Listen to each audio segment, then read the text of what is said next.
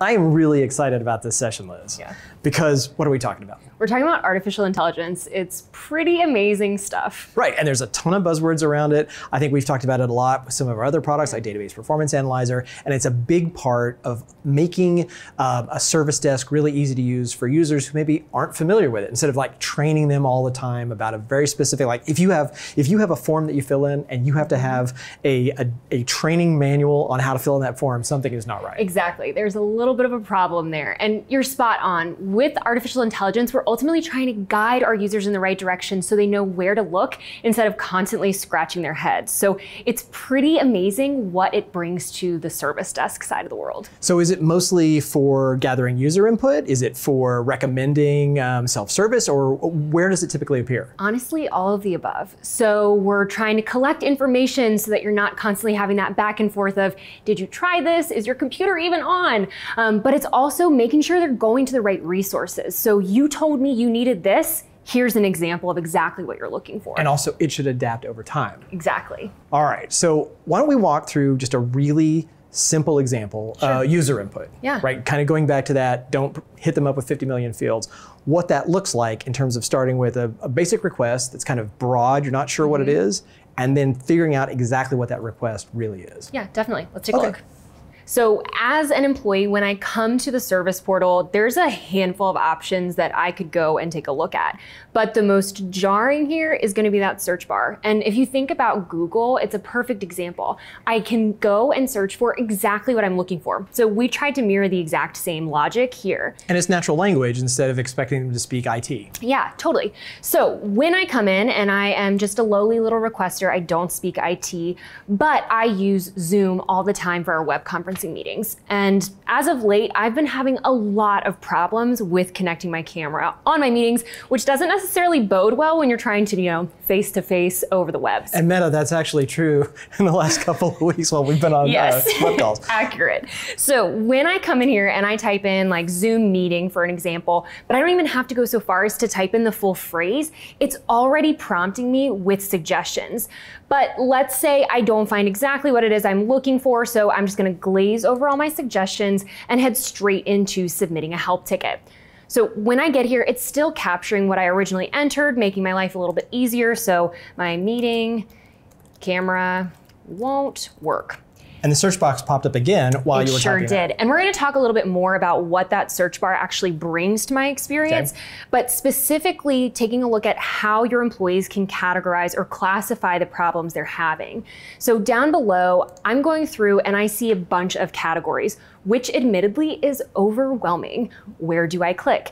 So here are smart suggestions, otherwise known as artificial intelligence. But again, as a requester, I wouldn't know that's AI because it says smart suggestions. So here I recognize that Zoom is an application that I actually use. To take it one step further, the subcategories are going to do the exact same thing.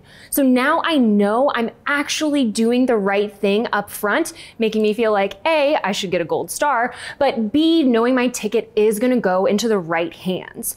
So the main reason for doing this then, I guess, is that the big advantage of using a service desk, like really incorporating a lot of different options and workflows and automation, is that automation is way, way easier to actually have narrowed it down to context and specifics before you kick it into automation to avoid it kicking back to a human who has to sign that. Exactly. And there could be outliers too. So the more that you give them, even if it's a condensed version of that, the better it's going to bode for your technicians. And at the end of the day, I'm going to get my issue resolved so much faster. I'm going to actually hold a question until later. But because I guess I'm going to have to take your word for it at this point, because what I saw was a search box that popped up, and I guess 2, right? So, well, actually, no, 3. So there was the initial search, then the context-aware search as you were working on the details of the ticket, and then categorization, subcategorization. You're saying that AI was actually involved in recommending all of those, so those evolved over time. It sure was. Yep. Okay. Well, I'm gonna hold you to that, and when we get to the end of the session, I'm gonna make you show me that so that we can see it changing, or at least talk about how you would know. Definitely. Yeah. Okay. Sounds good. So to round out this ticket for Amelia employee, the final 2 questions have popped up. So this is our final layer of how they're going through and classifying this issue. Now that I've put in all the information as it pertains to my Zoom problems, I'm able to submit this help ticket, and now my technician is well equipped with everything they need to diagnose my problem. Well, and also on that last screen, what that last box was, did you reboot? I mean, you got a pretty good chance of not having to ask the very first question. Exactly. So now that we've looked at how artificial intelligence can influence how employees are behaving in terms of ticket submission and all the data that can be collected, not to mention categorization, big win there, with the service catalog, there's also so much value that can be driven because of how powerful it can be. You're collecting infinitely more data up front, but pairing that with an automated process, making your technicians' lives easier, and ultimately your employees happier because they're getting the services they need in an efficient manner. But it's not just for IT.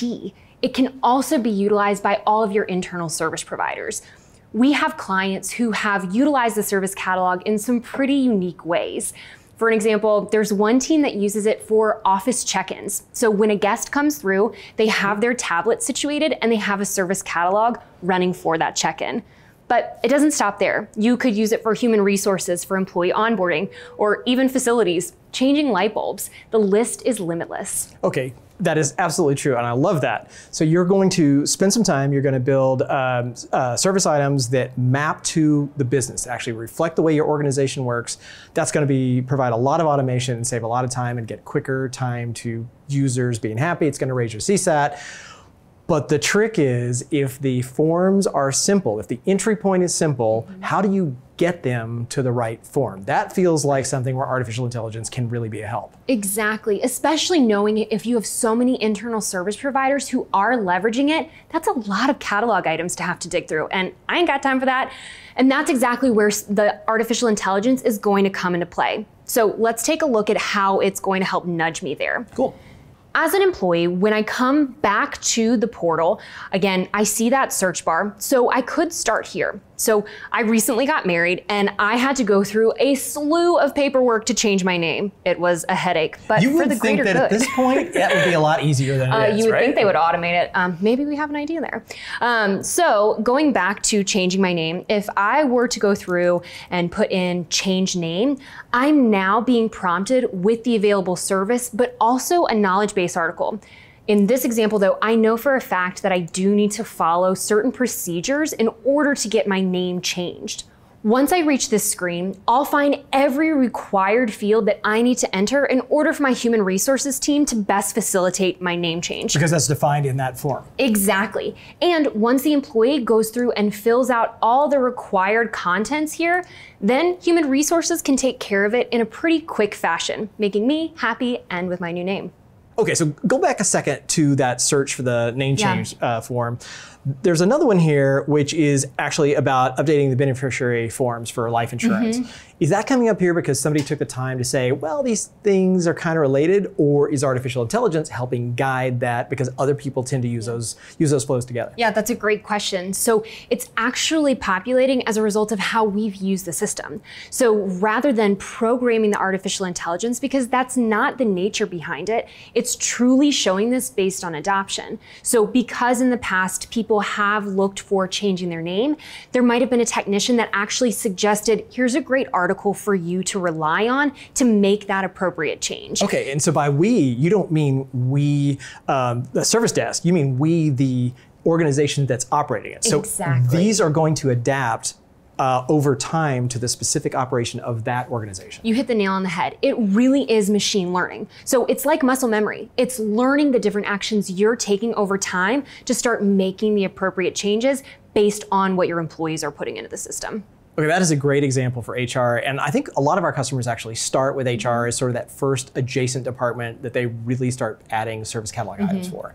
So show us another example, maybe for a different department. Yeah, definitely. Let's bring it back to IT. So when I come here, there's oftentimes the same request for password reset. I am the #1 culprit for this. My IT team can attest to that. So I type in password. From here, I'm prompted with my available password reset services. I know exactly where I need to go. So we'll click on the first one here. And what's great about this form once I get there is it only asks me one question. What's the application that you're having a problem with?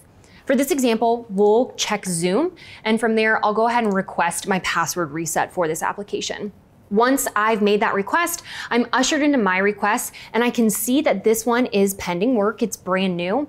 But what's really cool with this process is we've taken it one step further to automate what the employee can do. So we're really bringing that employee empowerment into focus by using tasks and approvals. The workflow actually puts the work back in my hands. So now I need to go through and read the how-to document on resetting my password. I'm not waiting for a technician to take care of this. I'm able to do it on my own, which makes me feel really good. Well, I love the way it sort of flips that helpfulness from instead you get an email where somebody cuts and pastes a link in and it feels almost like you're being punished by the IT department. It's like, you should have known and scolded. And instead, it just presents it for you much faster because in the end, it's you fixing it yourself. You are always going to be happier. Okay, Liz, we've talked about using artificial intelligence to make sure that you have what you need when you fill out a form in the first place. You showed us how it is helping guide employees to the right forms in the first place. But how can you really do the magic, which is prevent a ticket in the first place? Like get them the information they need and guide them to resources without and prevent workflows potentially redirecting a ticket or anything else. Yeah, I'm really glad you brought that up, Patrick. So that's really where we're driving with the artificial intelligence towards case deflection. Why put in a ticket when there's a resource that you could actually digest to do the troubleshooting on your own? And again, your technicians will thank you. So with that, there's different ways that you could help work on the content so that it really is employee focused, so they could follow a step-by-step, but again, be nudged by artificial intelligence. So let's take a look at that here. For an example, we use Dialpad to make many of our outbound calls. So let's say that I'm having problems in terms of my contacts within Gmail connecting with this, which is critical for me to make these outbound calls. Rather than getting it set up like it's being suggested as a service, I actually could go and reflect on this article about how I can get my contacts to synchronize with Dialpad so that I can keep doing my job. Here, as an employee, I can go through and read the contents, look at the GIFs, get all the help that I need so that I can make sure that the connection is established and go on with my day. So it's pretty easy to create these. I mean, the thing that I love here is you've got an animated GIF. So instead of having that thing where you have 16 different screenshots and hoping that they can follow along, you're actually showing them what it looks like if it's successful. And I think that's what so many of our clients have turned to rather than relying on photos step by step. We're using the rich text that you can bring into these knowledge-based articles and putting Giphies in. Nothing is easier than following along with a 10-second clip, and I can look at it on one monitor and reproduce the exact same steps on my other screen. And again, I'm able to resolve the issue myself without ever having to put in a ticket. So you're using a lot of CSAT to figure out whether people really like processes or not to tune them. Do you find that they like workflows that are part of a service catalog item more, or do they tend to like being able to do it themselves? Like almost it's a discovery place where they get smarter. That's a tough one to answer because I think that all teams benefit from both. And using customer satisfaction, we can definitely get down to which is panning out better for our teams. We have something so simple as a thumbs up, thumb down. So I can actually have better insight to the articles that users are reading on their own. But on the back end, I can actually qualify the number of times a knowledge-based article has been attached to a ticket, helping me better understand, is our content actually being used? Exactly, and that's that thing. You only have a limited amount of time in IT, so you're either building automation, building workflows, or you're building, in this case, KB articles. So basically what's happening here, you're saying, is that the artificial intelligence is guiding people to resources they need. Then you're watching the use of those resources over time, and that helps you decide where to invest. Exactly. Like maybe they like KBs more, I'm gonna spend my time proactively building help files that will help them, or maybe it's more complicated and you want to actually create a workflow. I think for me, the big takeaway here is that this is not Skynet, right? This is observing behavior and getting better over time. Yeah, exactly. And originally when artificial intelligence came out, it was kind of scary. No, it's not Big Brother, but we are helping take the different actions that your team is using within the service desk to empower the employee, which is what we all want at the end of the day. Make our lives a little easier so we can work smarter, not harder. We covered a lot, and this session has been a great crash course. How do we end this? Good question. Let's go to the source. Say thanks and smile. Thanks And smile.